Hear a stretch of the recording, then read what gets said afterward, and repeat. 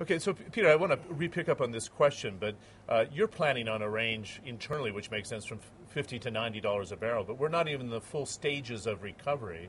Should we be hovering around $90 a barrel? It almost seems a bit excessive, or is this the new normal? There will be a lot of supply coming on stream over the next few years, and we have still OPEC production shut in. But on the other side, you're right, quite clearly India and China are driving the demand side. So I think it's a little bit too early to say what's the new norm. But I think OPEC is calculating 70 to 90, and we are 50 to 90, and I think that's the range where I see it long term. $100 a barrel in 2012, when we see a full stage recovery, is unrealistic then, is what you're saying?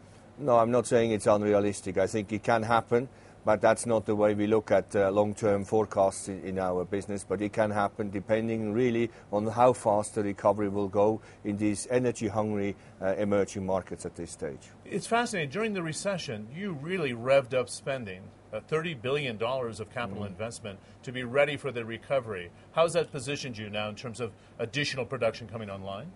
It positioned us very well. We will actually have 13 projects coming on stream in 2010 and 11, which delivers us 11% growth if you compare it to 2009 in terms of production. So we are really going into the harvesting period now, which positions us well actually to deliver into a demand growth which is going to come. What are the new frontiers for you where you're looking? Because it's sometimes more expensive to go into Brazil, offshore West Africa, the Kashagan field in Kazakhstan, which is a challenge but a gigantic field. Where else are you looking right now for new finds? For new finds, I would say Australia is key for us. We had very good exploration success there. In the Gulf of Mexico, we had good exploration success. And obviously, you mentioned some areas, but Qatar for us is very important. We have two major projects coming on stream there. So we are concentrating at the moment across the world in 5 to 6 countries, and we have got good prospects there. There's an interesting trend emerging in the business right now. The international oil companies, such as yourself or an ExxonMobil, and the national oil companies like a Petronas, Petrobras, Sinopec, PetroChina, the major players, Qatar Petroleum.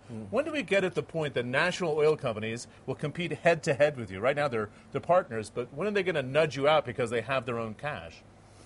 Yeah, I think they are partners on the one side, but they're already competitors today, and that's fine. We are used to compete in the market, so through our technology innovation, through our brand, we can compete. But we also have more than 20 of those partnerships already, some very international partnerships as well, and this has been part of our business model for the last 20 years. So I think it is what it is, and we will just deal with it. But in time, do they partner with a Schlumberger and a Halliburton on oil services, get that technology expertise, and perhaps they don't need a Shell? Is it going to be that way in 10, 15 years in your view? No, absolutely not, because technology and innovation is a key field for a company like Shell. That's where we can actually differentiate against the competitors. It's the personnel, so the people, which are quite important, and I think the national oil companies are looking for our skills and used the service companies you have mentioned for other work. But there is clearly an area where we can deliver value.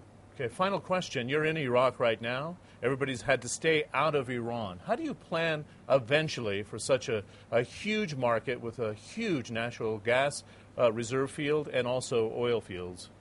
Yeah, I think in the very long term in Iran, we expect Iran to be part of the world community and that we have access to those resources.